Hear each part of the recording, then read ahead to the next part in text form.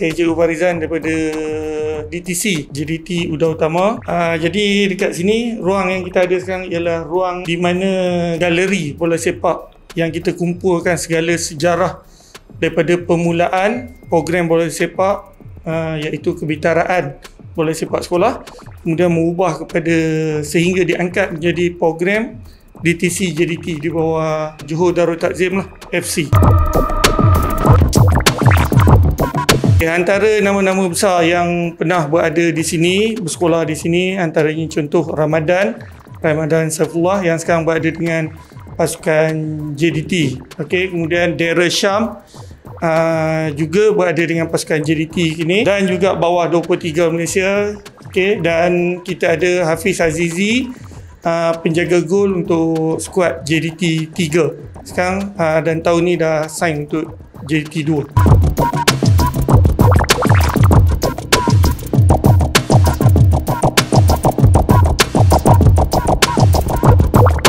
Kebanyakan pelajar, boleh dikatakan hampir 70% yang habis sekolahan di Uda Utama ni menyambung pengajian di IPTA dan juga IPTS. Jadi memang kita kumpulkan satu sudut ruangan ini sebagai tanda penghargaan kita, sebagai motivasi untuk mendorong pelajar-pelajar lain, pelatih-pelatih lain berusaha lebih gigih untuk berada di sini.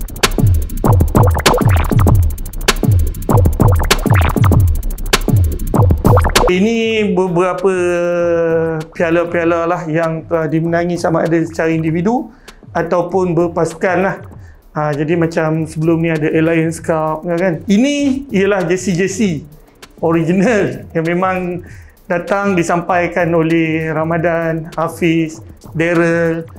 Kemudian kenangan yang paling manis lah sepanjang kami mengusahakan program ni ialah pada tahun 2015 di mana Ramadhan Saifullah terpilih untuk ke program Mencari Ramli musim ke-5.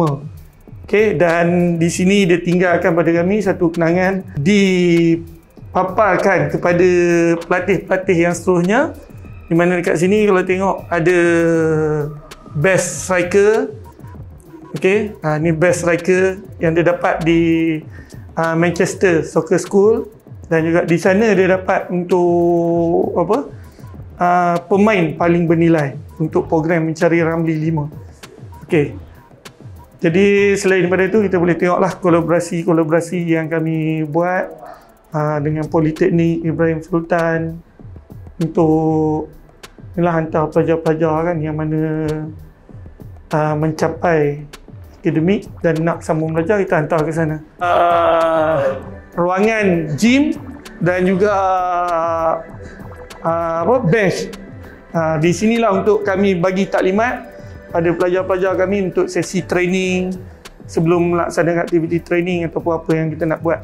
Jadi yang ini kami buat memang khas, satu untuk bagi motivasi kepada pelajar supaya dia rasa macam ni lah, rasa macam apa orang kata, pengalaman berada dalam bilik persalinan sebenar. Yang ni kami buat itu lebih kurang satu bulan lah, hampir 1 bulan.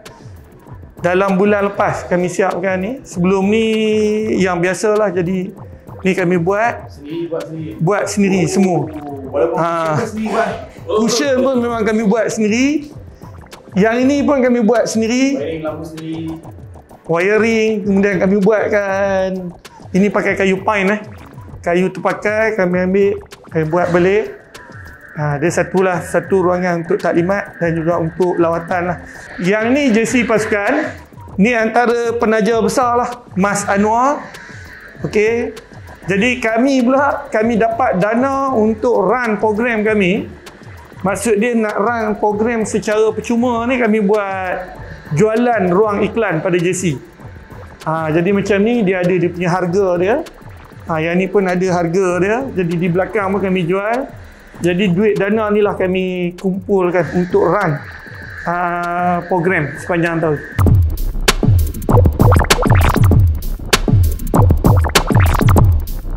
Dekat sini kita latihan untuk pelajar pada sesi petang lah, sebab pada pagi dia ada sekolah. So dia orang akan mula 3.30 berhimpun, dalam pukul 4.30 Kita akan mula rutin latihan kita setiap hari Isnin hingga hari Khamis. Kalau hujung minggu biasanya kita akan ada game lah, hari Jumaat ataupun hari Sabtu. Biasanya hari Ahad kebiasaannya kita akan off day lah untuk latihan di sekolah. Kecuali kalau kita ada tournament yang memerlukan kita punya. Kat sini kita ada kategori bawah 15 hingga 17 tahun. So setiap kategori tu ada 2 orang jurulatih lah yang akan melatih pelajar dekat sini untuk kategori bawah 15 dan bawah 17. Kita hanya break pada bulan puasa lah. Pada hari-hari biasa latihan jalan seperti biasa. Kita akan gunakan di padang untuk latihan dan juga untuk ruangan gym ni untuk latihan kecergasan lah yang kita ada fasiliti. Kita cuba dapatkan jadikan fasiliti yang terbaik lah untuk pelajar setakat yang kita mampu. Dan juga sumbangan daripada komuniti, syarikat-syarikat luar pun alhamdulillah banyak membantu kita dalam mencapai apa yang kita perlukan dalam latihan bola sepak. Termasuk jugalah dengan JDT membekalkan kita peralatan latihan seperti bola setiap tahun, alatan lain kan. Dan juga tak lupa pada Jabatan Pelajaran Negeri Johor yang banyak membantu dari segi refreshing kejurulatihan dan sebagainya. Kita sampai ke polis, kita pernah ke Northern Cup, kita ada pergi ke La Liga, kita ada pernah pergi ke Grand Final Super Rimau tahun lepas. Kita pernah ke Sarawak, terbangkan diorang ni dengan semua pemain ke Sarawak pada 2018 dan Pahang dan sebagainya. Terengganu pun kita pernah pergi untuk bermain di sana untuk pastikan pemain ini merasa bermain dengan luar negeri Johor. Secara tak langsung pengalaman untuk diorang lah, untuk diorang merasai bermain selain daripada kawasan mereka lah.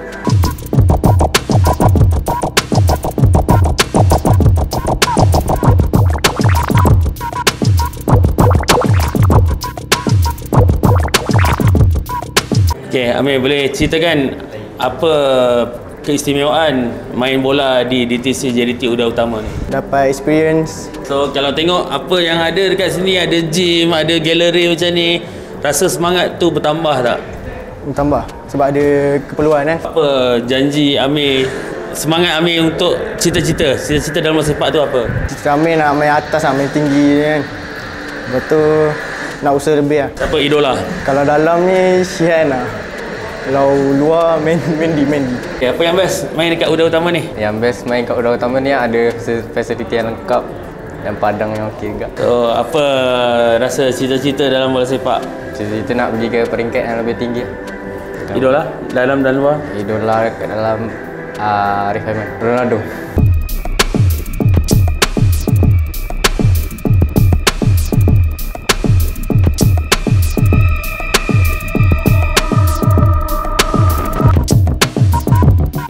Ni adalah ruangan merchandise untuk DTC-JDT Uda Utama. Okay, yang ini baru saja dirasmikan pada bulan lepas oleh Datuk KPPM. Yang ni kita akan buka pada hari Rabu.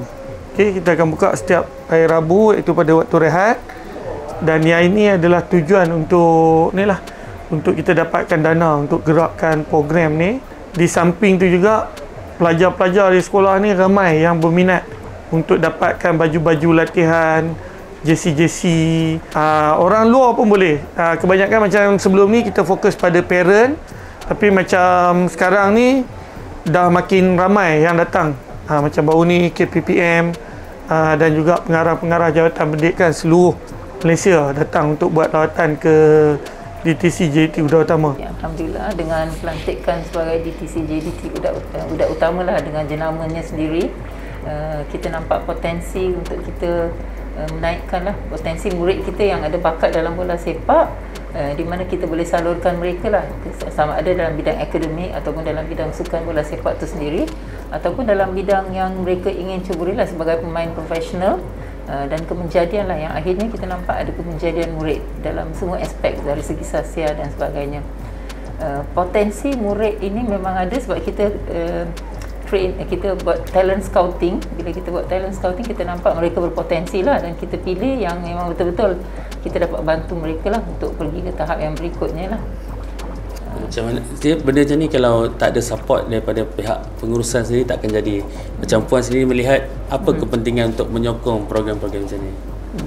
Saya sendiri sebagai pengetua lah, sebagai pentadbir di sekolah, saya rasa kita kena sokong apa yang cikgu kita buat. Saya nampak bahawa cikgu saya yang mengendalikan bola sepak ni adalah cikgu-cikgu yang sangat komited, dan mereka sangat berwawasan tinggi, dan bila mereka menunjukkan kesungguhan yang begitu tinggi, pihak pentadbir kena sokong lah. Dan saya pun nampak bahawa ini ada kelebihan. Kita dapat meningkatkan prestasi sekolah, murid itu pun berjaya dalam semua aspek. Jadi sokongan daripada pentadbir dengan guru yang main peranan bersama-sama, sokongan ibu bapa juga sebenarnya, kumpulan sokongan ibu bapa, komuniti, semua main peranan. Sebenarnya jabatan juga termasuklah PPD dan kementerian. So bila kita saling melengkapi, maka dia menjadi lebih mudah lah, dan insyaAllah kita dapat meningkatkan prestasi murid kita dan juga nama baik sekolah lah. Harapan cikgu untuk harapan saya, Uda Utama dengan DTC-JDT-nya akan terus cemerlang dan boleh dimartabatkan lagi lah ke satu tahap yang lebih tinggi, insyaAllah.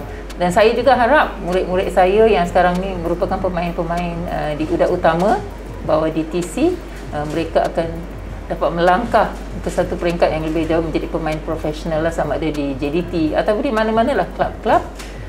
Sekarang pun kita ada ramai pemain kita yang berada di klub-klub. Harapan saya mereka juga mungkin boleh mewakili Harimau Malaya satu hari nanti. 1, 2, dah!